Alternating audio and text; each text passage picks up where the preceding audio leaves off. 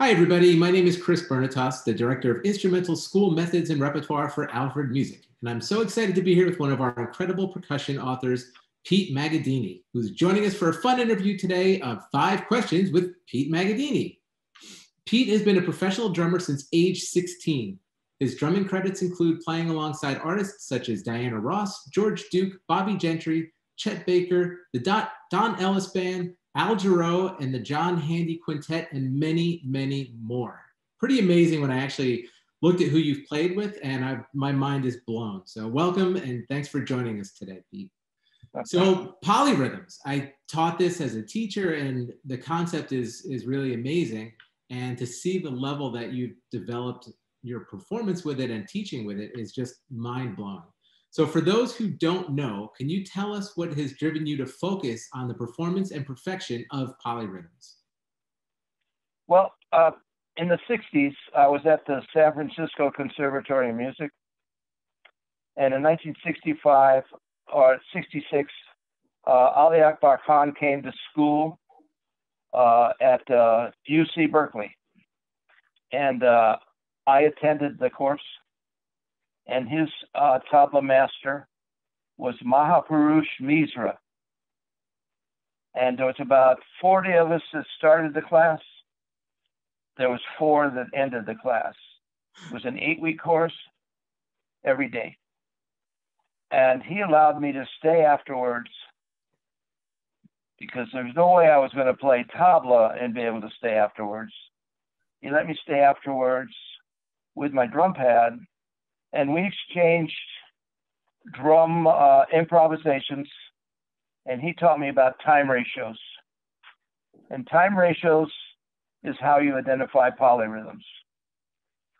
3/4 quarter note triplets is 1.5 times faster than the 4. So it's 1.5 to 1.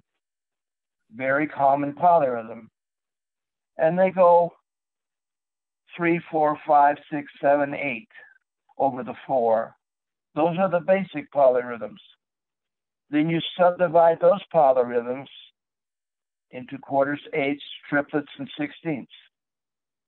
Except in Indian music, they don't have quarters, eighths, triplets, and sixteenths. It's all syllables. So what I did when I saw how time ratios worked, I applied our system of reading 1-to-1 rhythms, 4/4 time, quarters, eighths, triplets, and sixteenths, and I applied that to the polyrhythm ratios, and there you have the concept. It's amazing to think about the mathematical aspect of it. So it does make me think of a question: if you were interested in mathematics, or if you're interested in music, or if those are 2 things that melded together for you. But really my question is, and you can answer that question along with this, when I watch your performances of it and I listen to the explanations about how these work, as mathematical as it is, it doesn't sound mathematical. It's a very natural feel as when I'm hearing it. So that's my question. Do you think about it mathematically when you're performing, or is a polyrhythmic performance based on feel as well? Well, that's an excellent question. So many people say, not so many people, but I hear some experts in drumming say, I don't study polyrhythms because I can't dance to them. Well, that is a ridiculous answer. Yeah. We don't study rhythm by starting out dancing to quarters, eighths, triplets, and sixteenths. We learn those first, and then we apply our own feeling to those things. And if you want to dance to them, you can. Africans dance to polyrhythms very, very well and have been doing it for a long time. So are the Indians. However, there's classical composers who write out polyrhythmic compositions just using the math. It's the very same thing as our system. It's just we have another layer. That's all. That makes a lot of sense. It's kind of like the way that you think about music theory. At least I think about music theory. You learn the concepts, but then when you're creating, you kind of almost want to forget the concepts and you rely on your understanding. Exactly right. Good that's a good analogy. That's awesome. All right, here's my next question for you, which is, what advice do you have for a student that wants to learn how to play polyrhythmically without getting confused? Oh, that's easy. I have 2 books. This is my Alfred book, Polyrhythms for the Drum Set. This is one specifically for drummers. This is another book. It's the first one. It's called Polyrhythms, the Musician's Guide. And if you start in the beginning, you have triplets, and then you have the triplets broken down into quarter note triplets, 3/4, and then those same principles, it starts to subdivide them, and it works through all those ratios. This is the math part of it, but like you said, you have to get that together in music theory before you can apply it to your composition. This book, my Alfred book, I think is probably my most demanding book. But again, if you start at the beginning, because this is at the set. Yeah. And it has to do with playing in polyrhythms at the same time. So your feet and your hand, your hi-hat and your bass drum is in 4/4, let's say.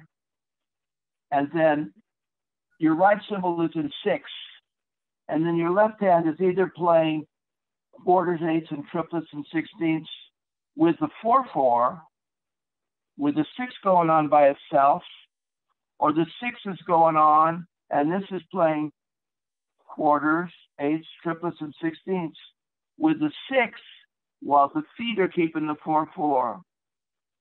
And what happens is it gives you tremendous physical independence and also now mental independence. And that's what polyrhythms do as well. Our brains are locked into monaural. If you want to separate them into stereo and let the frontal lobes have some freedom, you study polyrhythms. I think that's what made me think of that question is when you look at it as a finished product, it's very confusing to make everything connect together. But the way you're explaining it, breaking it down back with the triplet, and how do you work the independence and understanding of this? Then you're adding another layer, and then those layers build on top of each other. But it's building strength in those individual layers first. So seeing that process, I think, is what makes it more tangible. And then, like you're saying, ultimately, you can express by using what you've learned. Exactly. So basically, for a beginner, start at the beginning. Yes, because you know how many times I've seen people, I've handed them the book. By the way, I have a lot of really top drummers and percussionists who've gone through this and endorsed it, and take their word for it. I mean, I have a lot of their names and the endorsements on the front and the back. But don't start like this. Here's what I see. They start in the back and they go, oh, this is hard. Yeah, it got hard. You got there one page at a time. All you have to do is start in the front. That's right. Well, it's good advice. And I know that just from experience, the beginning parts of the book take a long time to write. So it's upsetting when people flip past it and go to the middle. Yes, right. All right. How about one more thing? Sure. If you're interested in polyrhythms and you're seeing this video, please don't go to the internet and download it for free. You know, any books. I mean, we have, like yourself, serious musicians working really hard to bring this to you. You're not going to spend $20 for a book. You're going to go rob us, you know, and download it for free. Yeah. Nobody benefits from that. Pretty soon you won't have books. You'll just have the guys on the internet. True, and it's good to be able to have your own tangible copy to make notes in and to have. Absolutely. And they're not that. And that's, anyway, and if you buy one of my books, if you send it to me, I'll autograph it for you and I'll mail it back to you. There you go. Added bonus. That's added awesome. bonus. All right, let me go on to number 4. And this is a fun one and probably a challenging one, even though it's a simple question. What is your favorite song? Any artist, any year? Well, you know, I've played with a lot of artists, and it depends what kind of mood I'm in, or what might be my favorite song, or you know, artists. Well, you know, there are some really wonderful drummers. I admire so many of them. I have to say, if there was one I listened to more than any other in the period of my career, would be Elvin Jones, the drummer with John Coltrane in the beginning. And also, throughout his career, I followed him and heard him in person many times. But I also like John Bonham. I like the Frank Zappa drummers. You know, there's a guy who wrote in polyrhythms before anybody else was doing it. Short story. George Duke came to town with Frank Zappa. I had played a long time with George Duke. Got to meet Frank Zappa at a rehearsal. And I said, Frank, I said, you know, I wrote a book on polyrhythms and I sent you one. I wonder if you got it. I thought he might give me an endorsement. He said, oh, I already had it, and walk up. I guess that's some sort of endorsement. That's awesome. Wow, that's very cool. And I do love how artists influence other artists, and it's not so much competition, it's a support of each other and their influence in everyone's style. It's just such an inspirational field to be in. So I love that you're naming many different influences and you appreciate what they've done. And I have to say one thing before this is over. You mentioned that you were a band director for all those years. If it wasn't for school band directors, we would not be having this interview. I'll tell you that. Because I was a school musician all the way through high school. I hadn't taken one private lesson until I got out of high school. And it was my band director giving me a little scholarship to study with Don Bothwell in Phoenix, Arizona, that turned my life around. Wow. So I owed all to the band directors. The same here.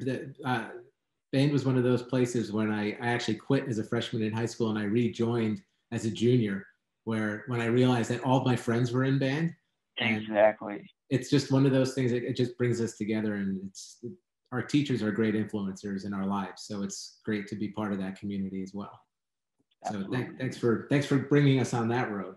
And now our final question, the most important question of all, because I am in the New York area in New Jersey and you're in the Chicago area.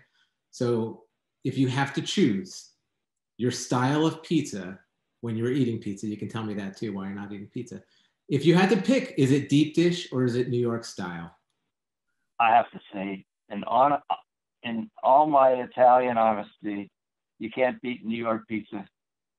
I have to agree. In fact, that's what we're having for dinner tonight. Okay. Good enough. All right. Well, I want to thank you so much for joining us today for our 5 questions. It's been a real pleasure talking with you and meeting with you, and it's really great. I hope you have a great rest of your day, and thanks again for joining us, everybody. Thank you, everybody at Alfred. I really appreciate it. You got it. Till next time, thanks again.